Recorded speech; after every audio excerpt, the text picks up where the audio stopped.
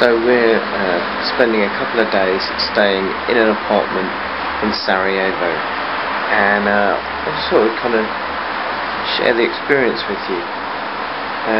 I'm standing on the balcony.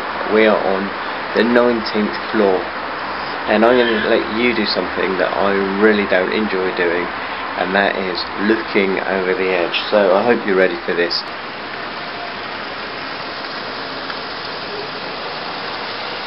That is, I think you'll agree, quite a long way down, and the lift or the elevator, we'll show you something from that, as that's really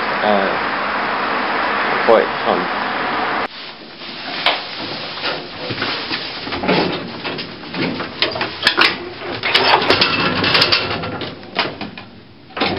When we stepped in earlier to this lift or elevator, depending on preference, there's a gap down here between the building and the actual elevator, and you can see right the way down to the ground, 18 floors, which is an interesting little drop.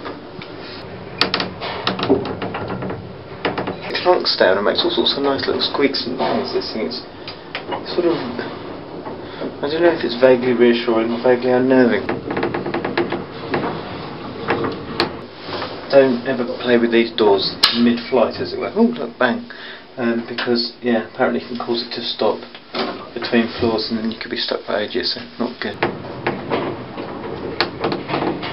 So last night I'm sitting in front of the telly up on the 19th floor.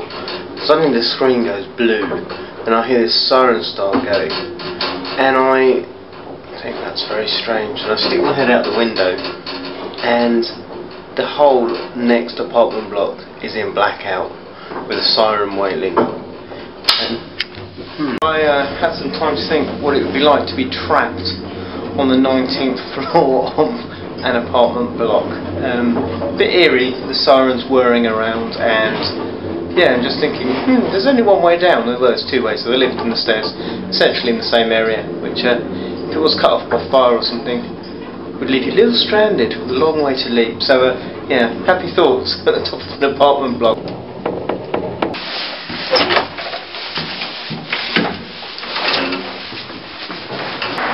Anyway, here we go, one more time, over the edge.